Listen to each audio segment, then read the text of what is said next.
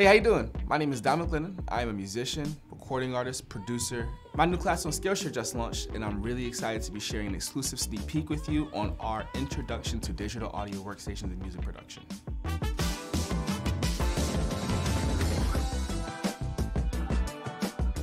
Now that we've dove in a little bit into breaking the beat down, the best thing for us to talk about next would be this thing that I like to call groove theory. The way that groove theory works is ultimately the way that your micro adjustments inside of your rhythmic patterns make our bodies move to the music the way that they do and make our heads nod the way that they do.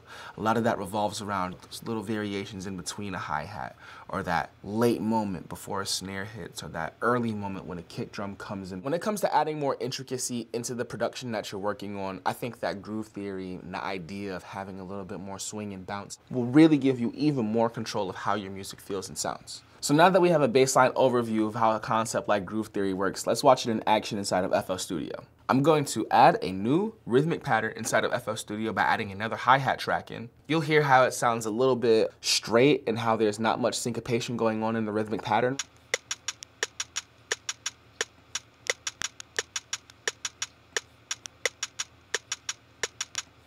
We're gonna add a little bit of groove to this by just taking a very normal pattern and shifting it off of the normal grid. We're gonna go into pattern 1 and we're gonna open our piano roll up. You're gonna go to your snap options, which will be at the top of your toolbar, this green magnet. If you click the magnet icon, you will see all these different snap options. Originally, it will be set to step. This is your default. Switch this to none. You're gonna use the select option and pick everything inside of your hi-hat track. And we are now going to click your draw tool. And we can zoom in a little bit too to have a little bit more control on this and a little bit more precision. And we're just gonna shift this a little bit off the grid.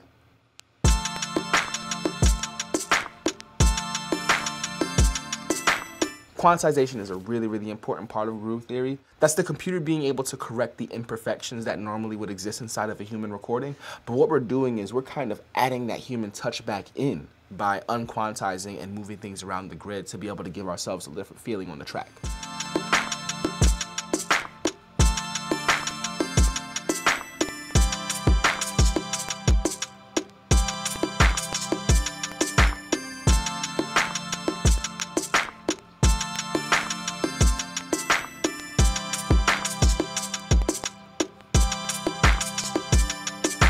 This adds a little bit of subtle groove. We're gonna up the ante a little bit and move some other sounds and other instruments around and unquantize it a little bit on purpose to add a little bit more groove to our pattern. For example, this chord that has been playing originally that sounded like this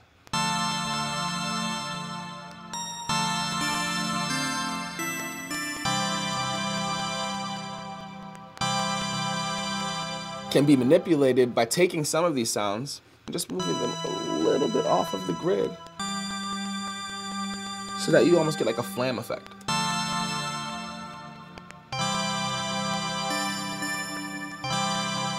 This versus this.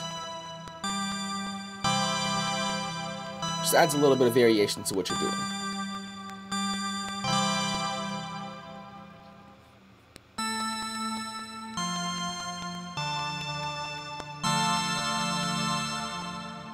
So now when I move that around a little bit on this grid, it starts to sound like this in context of the rest of our beat.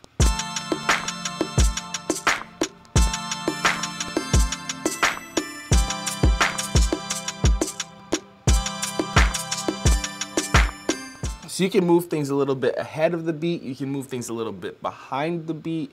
It's just a matter of, using a little bit of touch and feel to see what sounds right to you and what feels right to you. This is one of the cool things about groove. It's pretty subjective, you know what I'm saying? You can kind of go as left to the grid as you want to or as right to the grid as you want to. All that matters is that you feel good about how it sounds. I added a little bit more syncopation to this percussive sample that we have, and it adds a lot more bounce on the first pattern.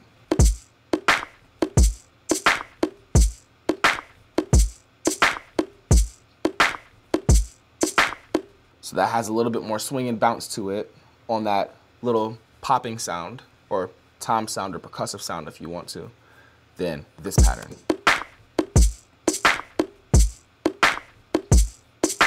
that really is what groove theory is all about. It's just, you know, finding those little accents and those touches and those little moments where you can move things a little bit behind the beat or a little bit ahead of the beat to give yourself a really, really cool feeling. So we're gonna take this traditional 4 on the floor pattern that we were talking about before in our last class.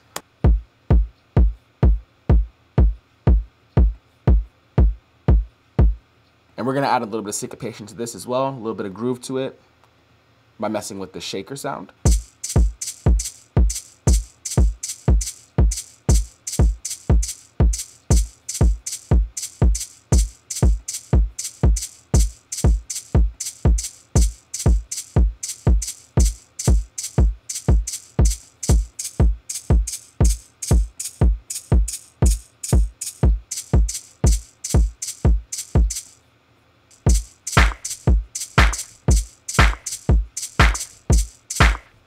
When you add that clap in, having a little bit of syncopation and delay on that shaker, it just brings a little bit of more groove to this more traditional pattern. And then when you start to add more and more intricate layers into it, you have more syncopation going on inside of those intricate layers, that's when you really, really, really get to explore how the stuff feels and how it sounds. So now that we've talked a little bit about how groove theory works and how syncopation and how quantization can work inside of programming your drums, programming your rhythmic patterns and your melodies, I would love to see some of the grooves that you guys come up with if you want to share them in the project gallery below.